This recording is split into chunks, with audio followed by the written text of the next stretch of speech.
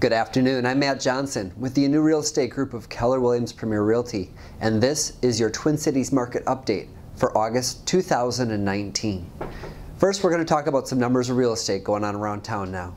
New listing up 1.4% over last year. We had 7,794 homes listed for sale last month.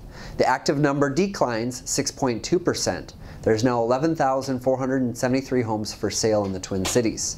The days on market remained the same at 18 on average, while the median sale price increased 5.8%.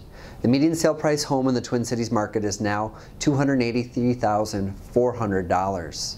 The dollars per square foot up 4.2%, $150 per square foot.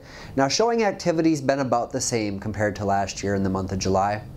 We've had around 42 to 44,000 showings booked in the Twin Cities market in the $200,000 price point, followed closely by the $100,000 price point with around 32,000 showings, and of course the 300s coming in third at 22,000 showings last month. If you have any questions about what homes are selling for in your neighborhood or what's going on with the marketplace around us, I'd love to be a resource to you. Again, I'm Matt Johnson from Keller Williams at 651-775-7515. Thanks.